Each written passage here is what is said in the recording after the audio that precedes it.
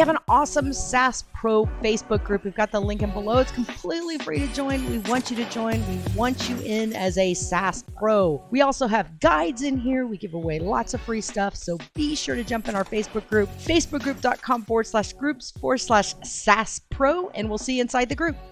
I am really loving the Marketers Toolkit for a couple different reasons. So the theme builder and the GHL customizer, these are really rocking awesome. So when you go to the theme builder, if you come down here on the left side and it says location logos, you can click on location logos here and you'll see the location logo and description. What you're going to do is you'll click customize, and right here it gives you the instructions, all that good stuff. But right down here, you can come down and hit location, group, or ID. So you can see this is toggled on, and you can click this on and you can see I put in a location, then I put in the URL logo so you can preview it. I did this as a test run on our agency account.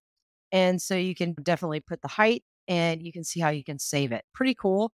That's if you want to do it by location. Okay, I want to create an item. And when you create the item, you're going to put the location ID right here. That would be the location ID in the URL. So again, no CSS, no coding. You're just grabbing the location that you want to add that custom logo to. You're putting it here. Then you're uploading the image, and then you're putting the height, and then you're saving it. You're creating it. Location ID, logo, height, create, done. Looks pretty awesome. So this is a little time consuming because you'll have to go in. So if you have 100 locations, then this becomes just monotonous. This is such a great tool right here if you're just using the theme builder. Now let's go to the GHL customizer. Now what I loved is I just turned on right here, enable location based logo.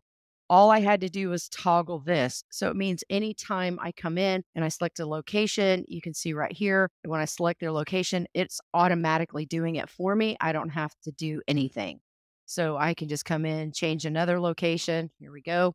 And you'll see, boom, there it is, loading up. So all the custom enabled location-based logos are turned on by just this one button. I don't even have to think about it. So again, there's two ways. Theme builder, which comes with the theme builder set where you have to go in and do each location. Or if you're on the GHL customizer, all you got to do is come over here, toggle this on, and you are good to go. I'm still new to Marketers Toolkit, but I'm loving so far what I've learned.